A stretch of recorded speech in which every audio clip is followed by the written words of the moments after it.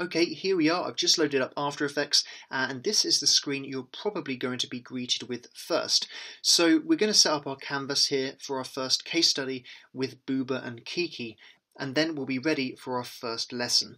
So let's start by creating a new composition.